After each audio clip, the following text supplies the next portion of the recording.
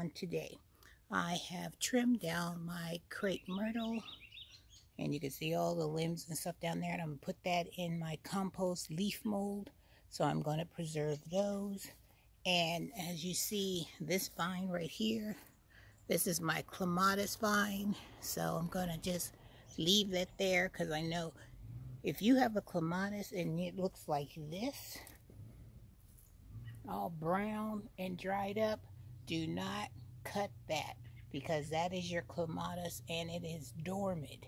It is resting, it is sleeping, it's getting all its energy ready for when spring comes. Then all of this brownness and this yellowness is going to turn into such a beautiful, and I can't stress it enough, beautiful vine of gorgeousness. Flowers are going to be everywhere, so do not touch your clematis. Just leave it alone.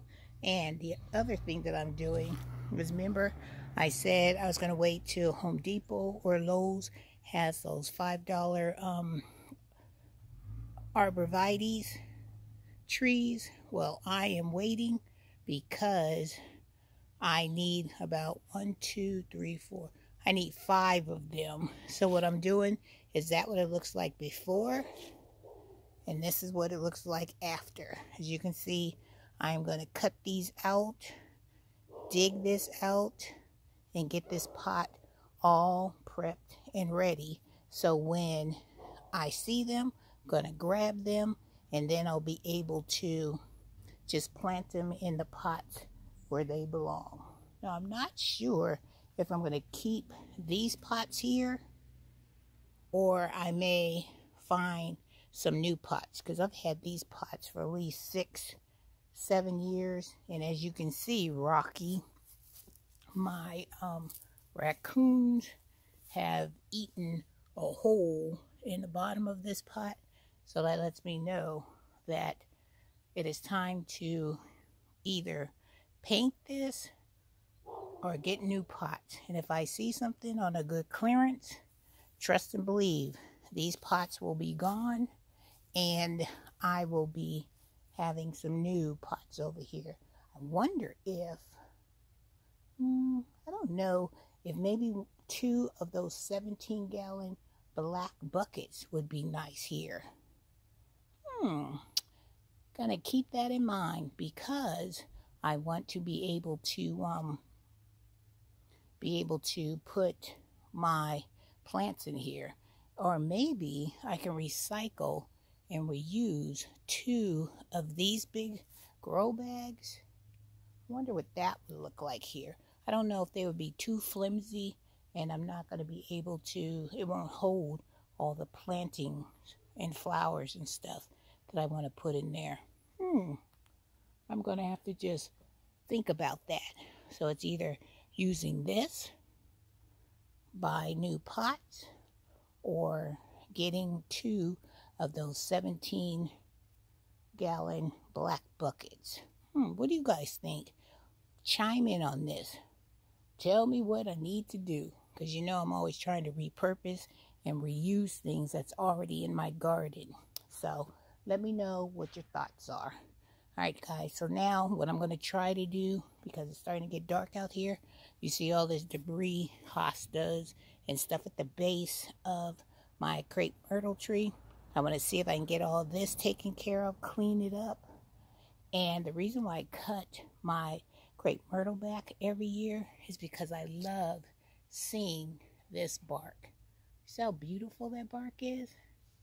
It is just amazing to me. Look at that.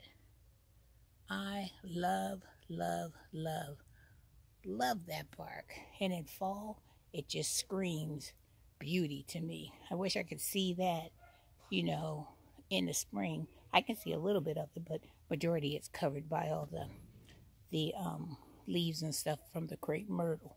So, all right, guys, let me try and start working on this and see what I can accomplish.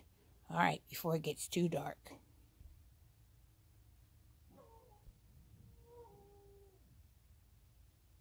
I have finished this area. I've taken out 2 of those arborvitaes to make room for my new ones. And I cleaned up at the base of this crepe myrtle. See, all nice and clean. I just got to pull a few more weeds. And then as you come on this side, I was able to get this section all nice and clean. It looks a whole lot better versus what it started out with. And I still have to clean underneath the base of that azalea bush. And then I came over here and I took out that arborvitae. So, woohoo! I'm getting it done, you guys. I'm getting it done. And the next item of business is I gotta go through my arbor and clean out all those leaves. See what happens when you clean out your area? The birds come and they want to participate and see if they can find worms in the area that you just cleaned up, which is fine. I don't mind. But I'm done, you guys. Woohoo! Let's take a better look at it from a distance. Looks beautiful. I love a clean area. It just screams your garden just looks so nice and inviting. All right, so next spot, gotta find those trees, clean that area, and I'll be happy. And then I gotta get rid of all these grow bags that I had my bell peppers and stuff in. I'm working on it.